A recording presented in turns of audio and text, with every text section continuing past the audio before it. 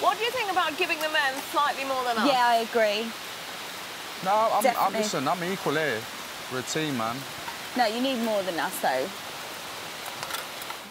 Man, I'm starving, man. But then again, I don't think, you know, being moody about it is going to help me get any food. The girls let us have bigger portions.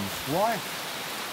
Yeah, no, no, that's not necessary. No, Robert, you two are bigger than ours, honestly. We have a slight portion problem, which somehow we got our maths wrong, so tomorrow we've got not very good rations. We have made an error. I think we've eaten 2 meals in one tonight. So we feel quite warm and comfortable and full of beans and rice, but we may pay for it tomorrow.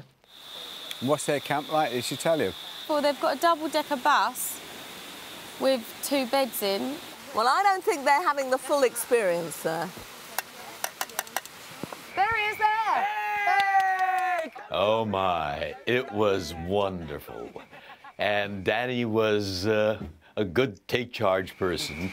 Inside your hamper are the ingredients for a roast chicken dinner! Oh, Yay! really? Roast chicken. But, you know, actually, we all contributed to the effort. I'll go get some water. I think we should blanch the potatoes in boiling water first. So get a pot of boiling water on and then we can chuck them in. The cook has spoken. Danny was for the most part the quarterback with the cooking. I think she's fixed chicken a lot more. Who needs a chef? We're doing all right, aren't we? We're doing beautifully. I've got to say, I do make a mean roast. I'm not a very good cook, but that's one dish I can cook well. The way this team is working together is just extraordinary.